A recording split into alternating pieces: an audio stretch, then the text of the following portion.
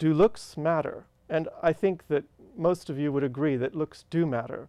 So here we have a presentation of an android as it appears with the skin on. And I think the fact that it looks like a, young Asian woman gives it a certain social context.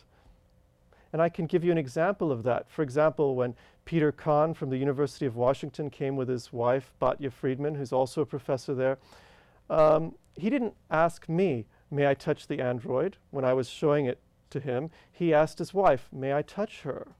Now, I don't think he would respond that way if it were a kind of robot-looking robot. Now, we can look at this video, and this is actually the same robot. The only difference is we've removed the skin, we've removed the hair and the clothing, and we can see the mechanical underpinnings.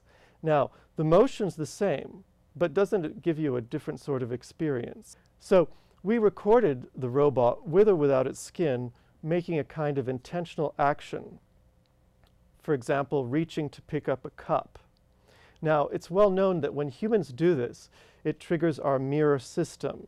So there are mirror neurons in our brain that are triggered, for example, when we pick up a cup or make any kind of intentional action where we're trying to do something to achieve a goal. And when we see someone else making the same sort of action, the same neurons are active. And we found that these neurons were active in a functional magnetic resonance imaging study that was performed at UCSD by Aisha Pinar-Sagan, who's now at UCL. And we also found that they were active when a robot did the same intentional action. For example, the same robot doing the same action with the skin off, but not to the same extent.